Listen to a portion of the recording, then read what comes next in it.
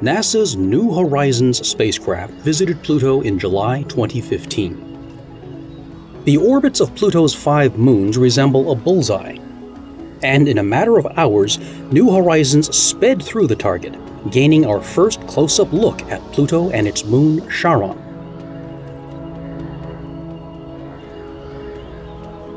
Gazing back toward the Sun to view Pluto's nighttime side, New Horizons observed sunlight streaming through a thin, hazy atmosphere.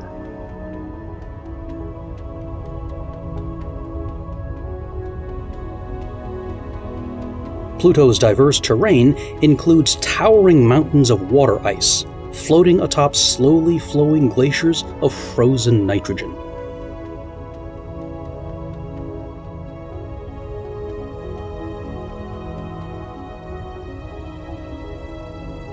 Charon too has a varied terrain, and a vast chasm from which water appears to have erupted and frozen onto the surface.